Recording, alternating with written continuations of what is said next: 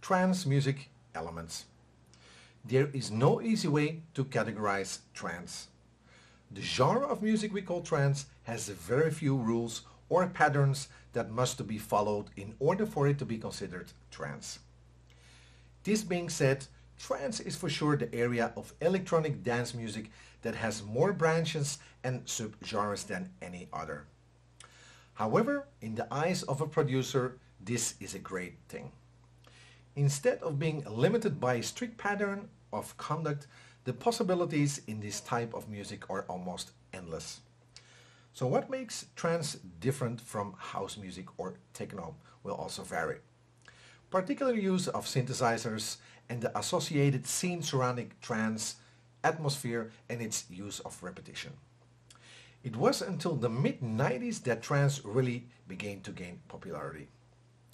And its popularity rose, so did the amount of trance subgenres. There is deep trance, dark trance, psytrance, and the progressive trance we know today are among the few that have their roots during this period. The best way to generally describe the trance genre is that of dance music based around riffs and anthems, which can either be high energetic or very chilled out. So here I made already in Logic Pro 9 a sketch for you with some riffs, leads, plugs, strings, a bass line and a couple of loops and drums to create a more high energetic style of electronic music.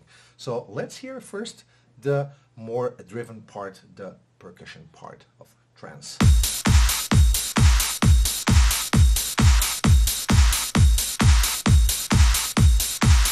This is quite driven. The tempo is a bit lower set because it's more progressive trance as we call this. So it's set to 132 BPM. We have a bass drum, a clap with a little bit of reverb on the effects bus and a hi-hat loop. So let's add like a bass line so we have more this rolling effect.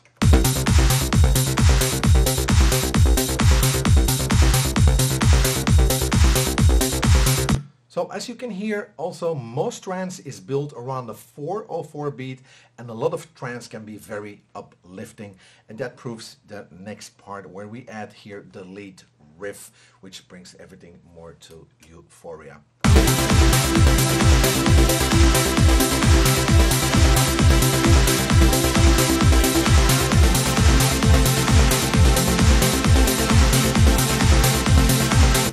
As you can hear, it's very up-tempo and uplifting and often euphoric, energetic, synthesized sounds pumped by a massive beat and hooks, and often with really long breakdowns building up slowly to create a tension and expectancy on the dance floor. There is of course another part we always can keep adding on trance: strings, and there are also some, we call it plugs.